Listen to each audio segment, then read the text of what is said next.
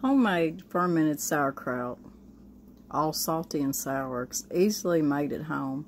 All you need is 2 ingredients, cabbage and salt, and plenty of time to allow the probiotics to do their work, of course.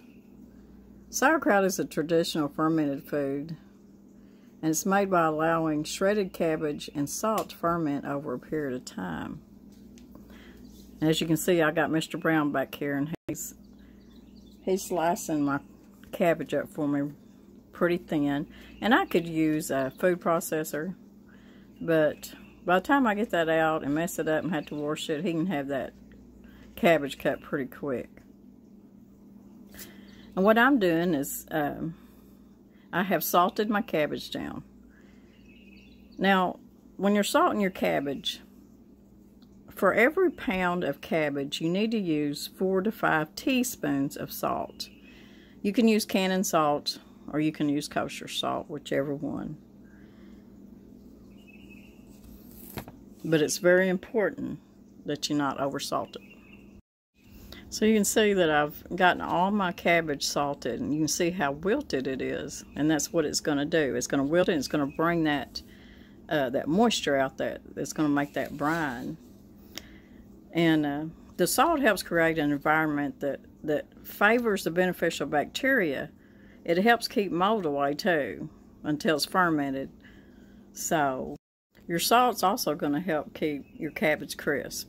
Now what I'm going to put mine is I've got this really big glass crock, and I've had this thing for 20 years, and I have put everything in it. But I like making my sauerkraut in it because I can see what it's doing. I've got different old crocks that I could make it in, but you can't see them, and I can't tell what my cabbage is doing. And I prefer to do it in this. So if you've got some kind of a gallon glass jar or quart jar that if you're just making a little bit, I really think it does a good job. And I'm gonna go ahead and put what I've got cut up in here. I don't have a whole crock full right now because I just went out to the garden and harvested 3 cabbage heads. Now I've got my trusty little rolling pin here, and I also use this to pound my cabbage with. It's heavy and it works really good. So you just use what you got. I don't usually buy special equipment or anything if I can do it otherwise. But when you're making this kraut, of course you want to shred it as thin as you can. And you can ferment anything with your cabbage. You can put fruit. Y'all can hear my chicken out there. You can put fruit. You can put vegetables, herbs, and spices in here. I put turmeric and I've put dill seed, just different things in here. You can put your turmeric and your ginger, of course. When you put it in there, it's really, really gonna bump up that good gut health. But what I'm gonna do is I'm gonna keep pounding this cabbage. I'm gonna get as much brine out of it as I can. Sometimes you can get enough brine to cover it, and sometimes you can't. That's why we'll be making a brine which will be, it's 1 tablespoon of salt to 4 cups of water. And that makes a 2% brine. So if I don't get enough brine over my cabbage, that's what I'll use.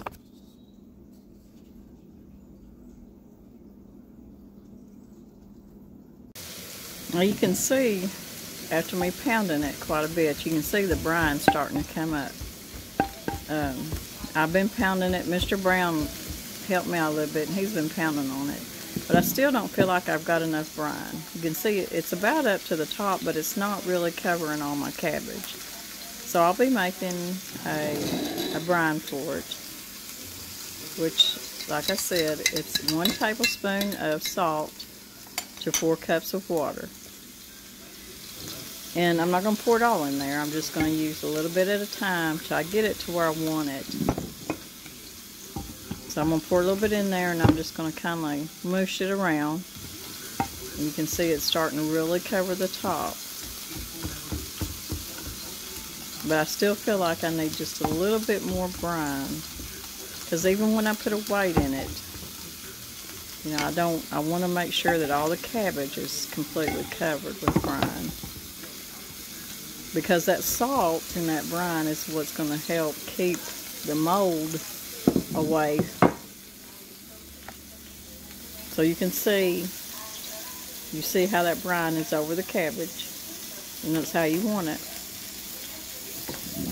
So we're good there. You can see on my pounder, you can see how that brine's up there. You want your brine, most people like to have it about 1 inch over their cabbage once it's weighted down. I've got some leftover cabbage leaves, and what I like to do is cover the top of my kraut with it. I'd rather have big cabbage leaves, but sometimes you don't end up with them, so just use what you got. Just kind of cover the top up. And this is just going to lay on top of your cabbage, and then whatever you use as a weight will go on top of this. I've seen older people use rocks, bricks, whatever it takes to hold that cabbage down under that brine. You don't have to, like I said, you don't have to buy special equipment to make sauerkraut. Grandmas and grandpas have been doing it for years and years and years without all that fancy equipment. So once I get all this covered, what I done is I got me a gallon freezer bag, and I filled it up with water. Now I'm just going to lay it on top. And what I like about freezer bags full of water is it will lay and kind of mold to the side of your crock or your jar or whatever.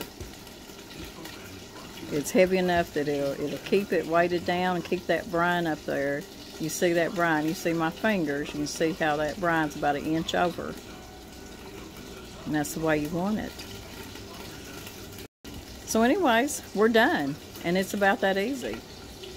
So after about 4 to 6 weeks, and even some people months, it produces a sour, salty side dish. And it's rich in beneficial bacteria. Sauerkraut, its roots are in Germany and Eastern Europe. They cook with it and they eat a lot of it. And we just love sauerkraut. Now you see my crock has a lid, but I want to keep it, I always keep it in a dark place. So to help it out, I'm going to put a tea towel on top. I'm going to put my lid on, and I'm going to put it in my pantry in the corner where it's dark. I'm going to let that ferment. So we'll come back and we'll check it in a couple of weeks. Fermented cabbage is very easy to make, and I'm so glad you stopped by. We'll be checking on the cabbage in a couple of weeks, and I'll show you where it's at that point, and it should be good and bubbly by then. So I hope you like this video. God bless everybody.